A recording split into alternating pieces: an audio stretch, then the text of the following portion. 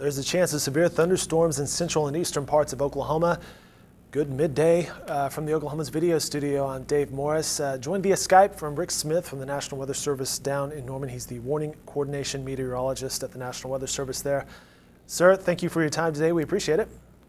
Glad to be here, Dave.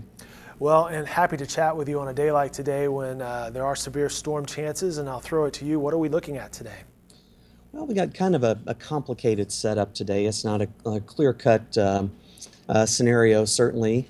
Here at midday, we already have some thunderstorms that popped up pretty quickly right over central Oklahoma and the Oklahoma City metro area. Expect those to continue to move off toward the northeast through the middle part of the day here. And then later this afternoon, we're expecting a dry line, which is a familiar feature if you keep up with Oklahoma weather.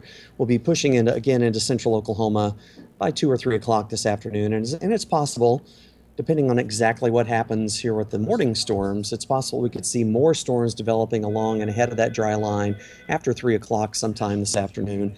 Those are the ones that we're most concerned with as far as the severe weather potential. So you're looking at 2 rounds of storms, and here we're located at Sheridan and Robinson in downtown Oklahoma City.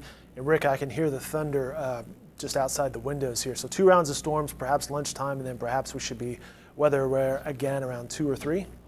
Yeah, I think lunchtime will be a little wet and noisy for some of us here, especially on east sides of the Oklahoma City metro. We've already had some small hail reported. We don't expect these storms to be to get too out of control, but we could see some gusty winds and some hail, certainly heavy rain and always lightning. But later this afternoon, we're going to be focusing our attention back out to the west to see what develops out west of Oklahoma City, out west of I-35, and those could be even more potent than the morning storms.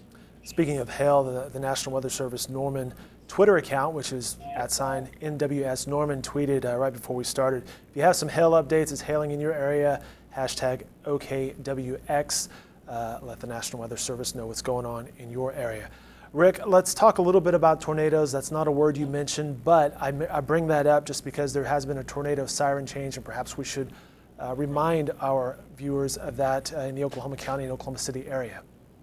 Yeah, I think that's important to remember. This, as we get into the season where we typically experience most of our tornadoes, the city of Oklahoma City did make some significant changes to how they operate their outdoor warning sirens.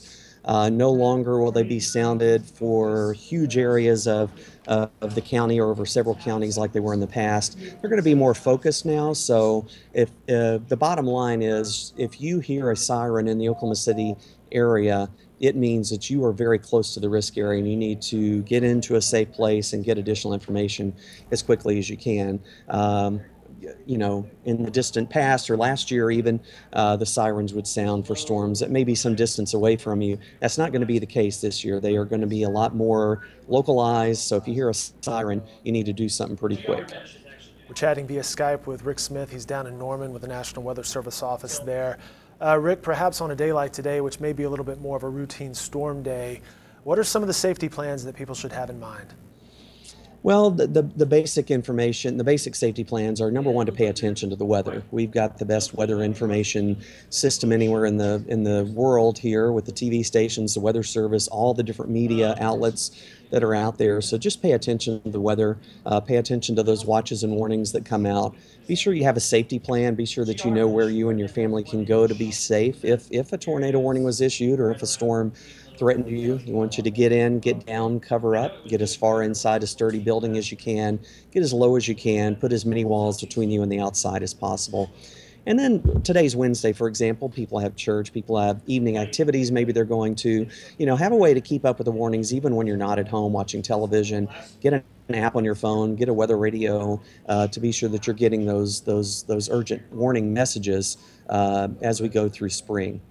We may not get them today, but we'll get them sometime before the next couple of months are over. This is getting to be that time of year.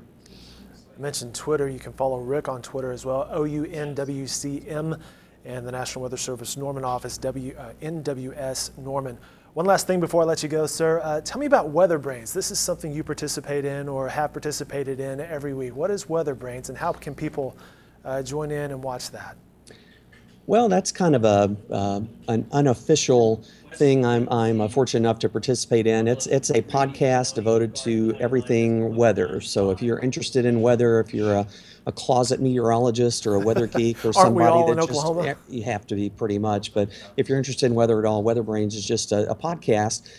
It airs live every Monday at 8:30 p.m., but it's also recorded. So you can watch it on YouTube or you can listen to it. Most people listen to it.